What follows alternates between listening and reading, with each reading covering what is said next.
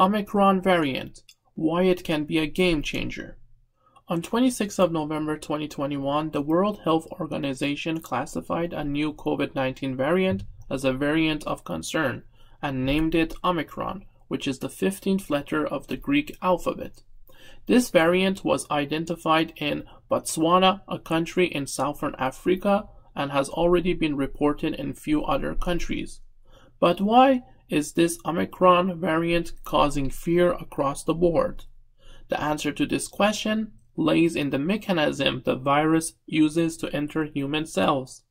You see, the COVID-19 virus uses a protein on its surface called the spike protein to enter human cells.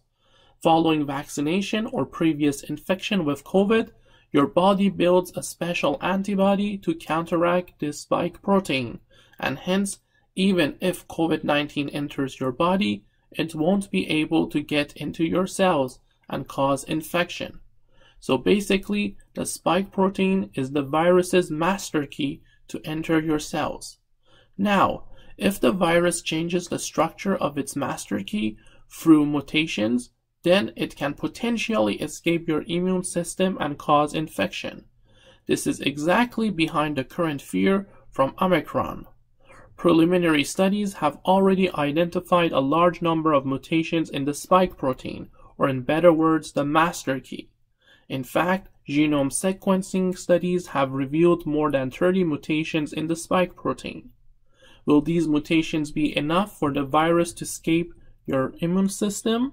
Well, we are not exactly sure at this time, but the risk is real, as there have been anecdotal reports of reinfections and cases in vaccinated individuals.